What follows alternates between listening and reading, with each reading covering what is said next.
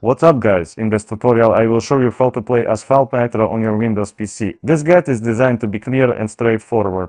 To play Asphalt Nitro on your PC, it's necessary to use an Android emulator like LD Player. Click on the first link in the description to navigate to this page. Once there, click on the Download Asphalt Nitro on PC button and proceed to download the LD Player Setup installer onto your system.